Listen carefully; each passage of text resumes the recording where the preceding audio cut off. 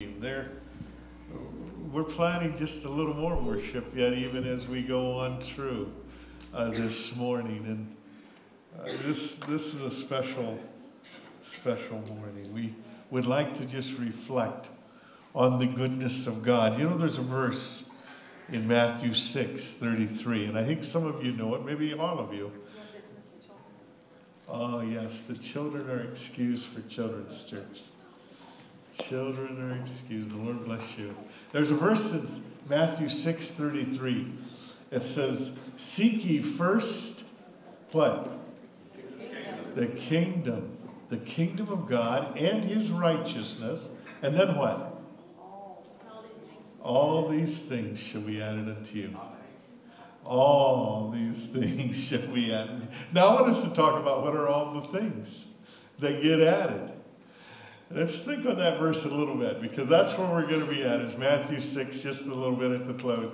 I'm going to share a little bit this morning. Here it was earlier this week as we were sharing and praying about Sunday. I think Maynard shared, he said, man, it seems like we ought to have a praise Sunday for what all God's doing. And so that's kind of what this is a reflection of what happens as we seek his kingdom, his righteousness, then what things are added. And so you're going to have an opportunity to share in this message. And the worship team may come back out as well. We wish you all a blessed Father's Day, you as fathers. But today's message is one of praise.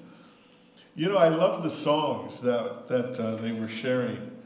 You know, when we seek first the kingdom of God, he is Jireh. When we sang about Jireh, Jehovah Jireh, but it says, Jireh, you are enough. What does the word Jireh mean in the Hebrew? Does somebody know just offhand? We always say it means provider, but it's actually even broader than that. It's the God who sees after, or sees to it. When that word was introduced as Jehovah Jireh was, remember when Abraham was going up the mountain with Isaac, his son. And I don't believe his Isaac was just a little boy. I believe he was 33 because it was Mount Moriah. It was a picture of Jesus. I believe he was in his 30s. I think he was the same age as Jesus. But anyway, regardless of the age, there's some reason I can say scripturally why that I think that's true. But say he was whatever age. Isaac asked his father. He says, Dad, he said, here, listen, we got the fire. You have the coals and the wood. But he said, where's the lamb? Where's the sacrifice? And then Abraham says, God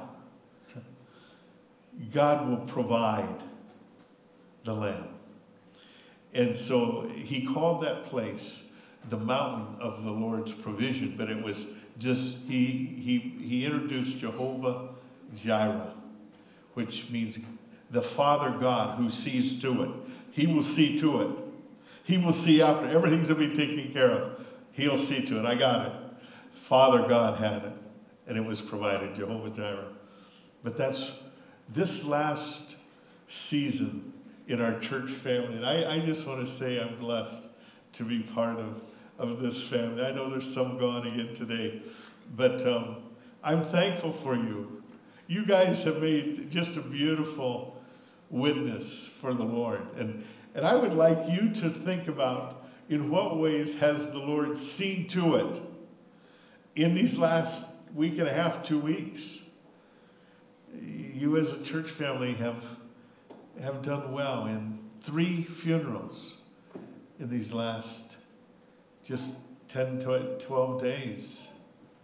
And then a weekend of a community event that was huge out here with the tent. And people are still reflecting on what God did that weekend because of Jehovah Jireh, the God who's seen to it. There was so many seeking first the kingdom of God and his righteousness. And then God said all these things will be added. You know, we don't have to fear. We're a child of God. Boy, there were so many powerful songs. I just bless the worship team. That was so beautiful. He's a good, good Father. I love it how He whispers to us in the dead of night. Okay, I'm going to, if you have the PowerPoint up there, it says, look at the birds. How come the birds are off of there? Oh, there they are. Okay, look at the birds. Matthew 6. It has so much to do with kingdom living. And I'm going to just have a short message, and the rest of this message is going to be yours as you reflect. Here, remember what Jesus did, it says in Matthew 4, how He began at that time. He says, now, listen, repent. This is the time. The kingdom of heaven is at hand. And we're living that. So, okay, now we're in the kingdom of heaven. We talked about what does this kingdom look like. I think if you could have looked at your lives in this last days, that was kingdom living. There was a lot of kingdom living happening. It was beautiful.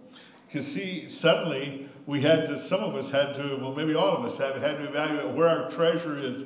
Some of you took off of work and maybe numerous days. Others gave so much time and energy into things of God. And then Jesus said, and after all that setting, He said, now look at the birds. They don't sow or reap, gather in the barns, yet your Father feeds them. Are you not of more value than they? And God sees every one of us. I love that song about the good Father, how He whispers in the middle of the night into our hearts. Wow. I just am blessed by what God is doing and what He has done in our lives and what He has a plan to do in the days ahead. Because we are living this time. It's the kingdom. Appreciate what Lyle shared about camp, and it's another amazing effort that's going to go into a beautiful local ministry that changes the lives of young people 12 to 15.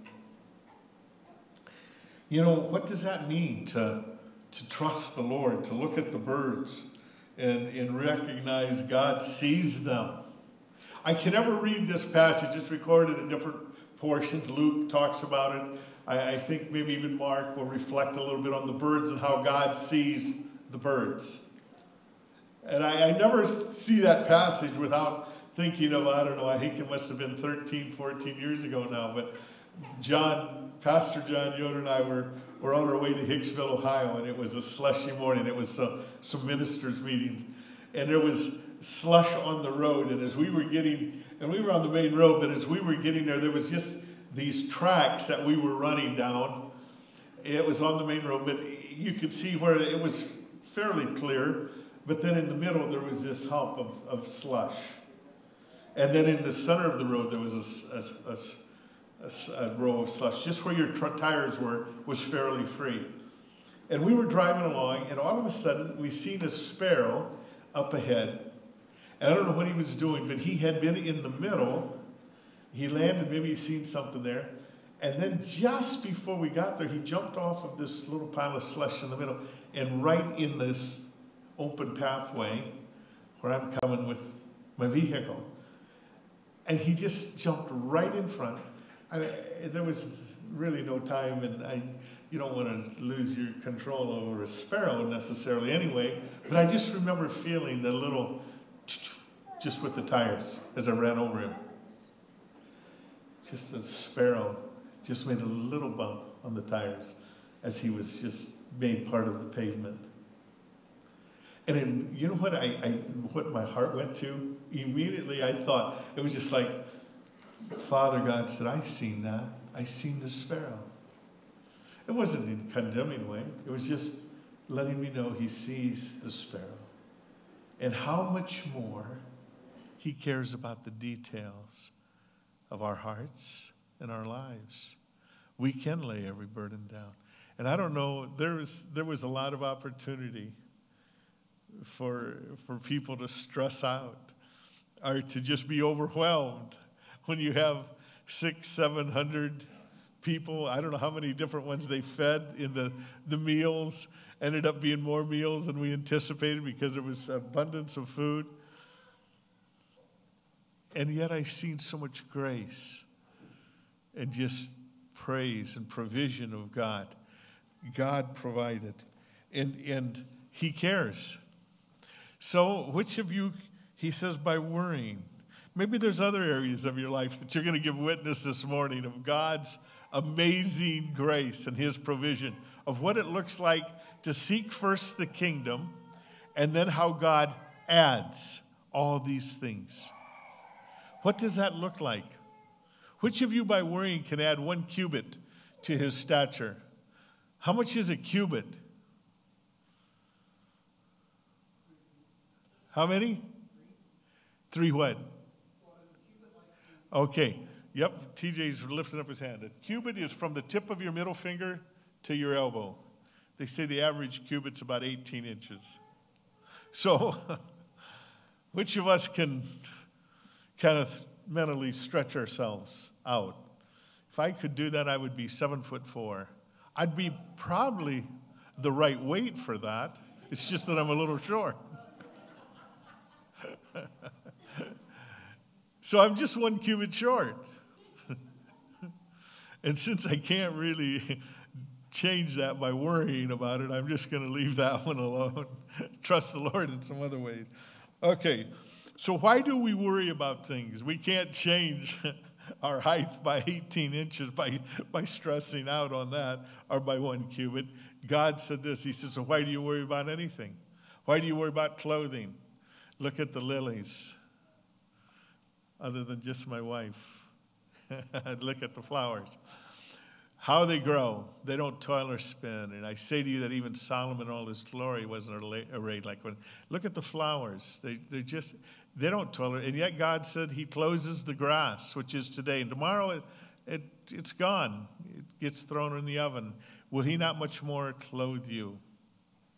God knows what we have need of. Therefore, do not worry. What will we eat? What will we drink? What will we wear? For these things, the Gentile, your heavenly Father knows that you have need of all of these things. Then this is the verse. Let's read this all together. But seek. Okay, all together. Let's start again.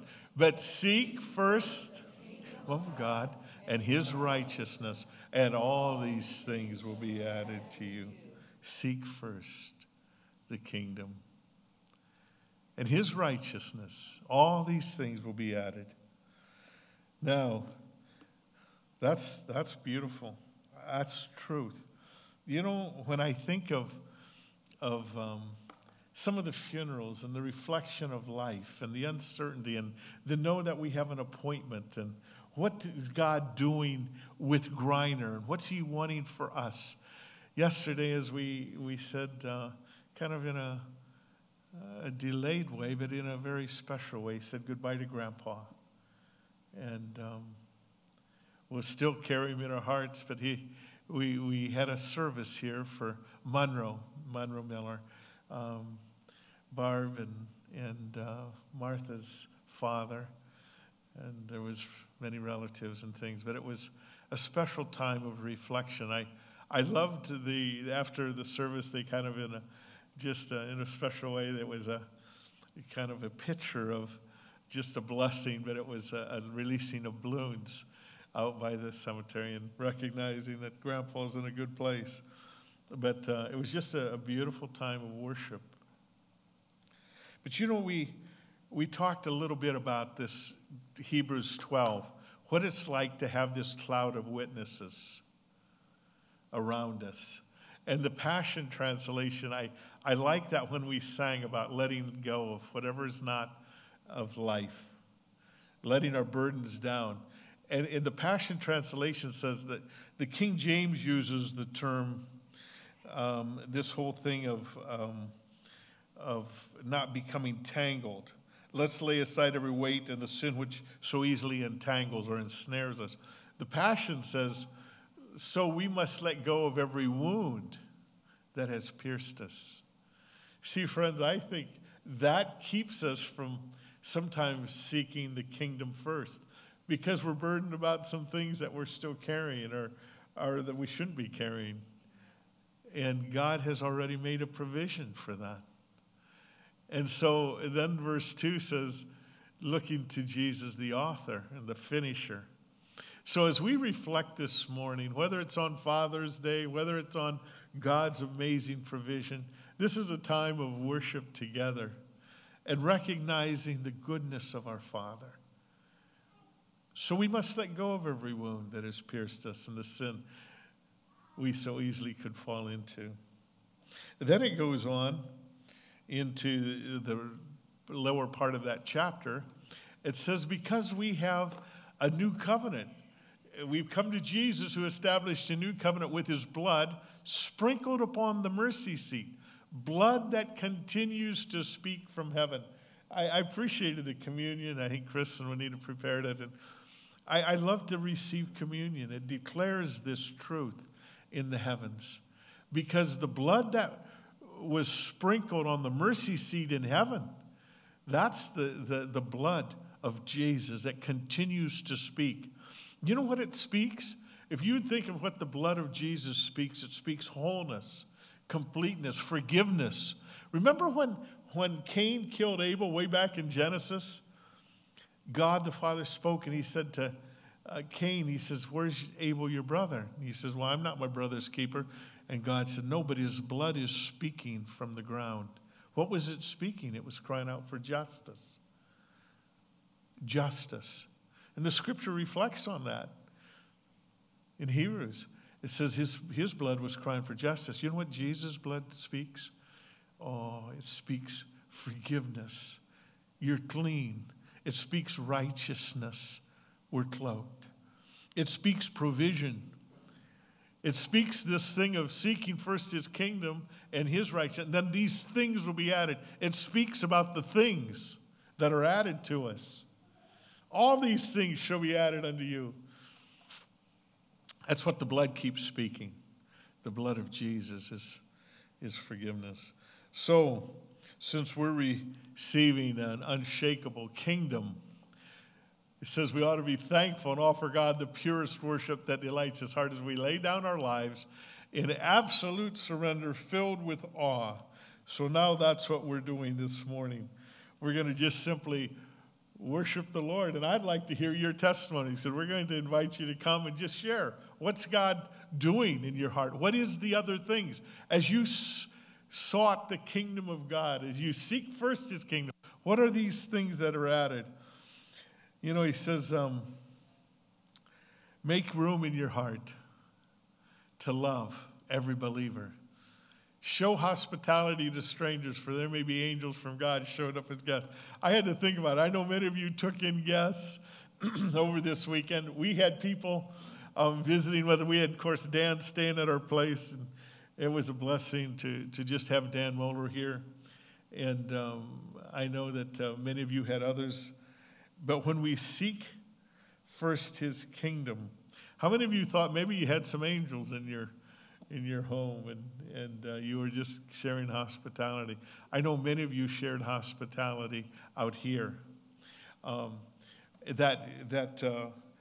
don't even know who this gentleman is, but somehow I met a lot of people. I can't put a face to this guy, but I want you to listen to his message, because it's to the church. Have one saved voice message. To listen to your messages, press 1. Okay. First saved voice message. Hi, Robert. My name's Jason Belp, and I'm calling from Mansfield, Ohio. My wife and I met you Saturday at the Dan Moeller event, and I had to tell you, that was one of the healthiest and most loving events we've ever attended. And we've attended just hundreds of worship services and conferences in many different states. And that might have been the healthiest, most loving, most bondage-free event we've ever attended. And everyone at your church was super kind, and it was I just had to call you. It was such a phenomenal event. And everyone in your church was just full of love and freedom.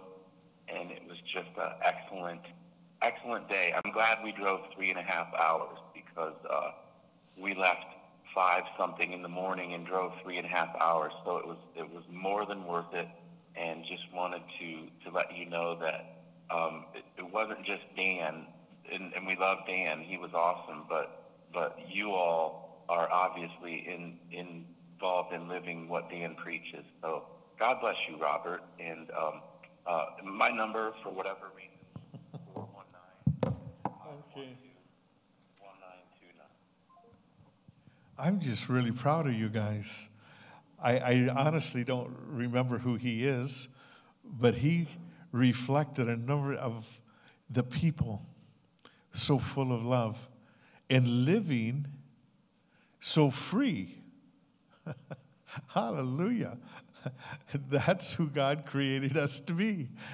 And you are. You know, you might have been tired and you say, boy, I don't know if you see me. No, that's the Spirit of God upon this place and upon you. And that was just one testimony. And he worded, I have texts I could read you. There were just things that God has done that was amazing through you.